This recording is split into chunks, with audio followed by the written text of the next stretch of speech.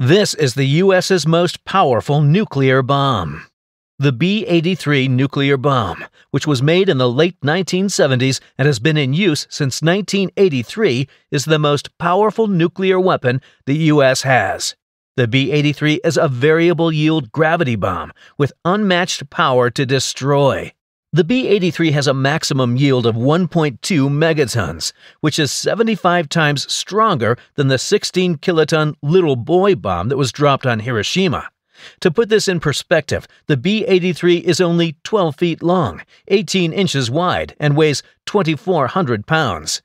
But while the B-83 is the most powerful nuclear weapon currently in use, it is far from the most powerful ever made or tested.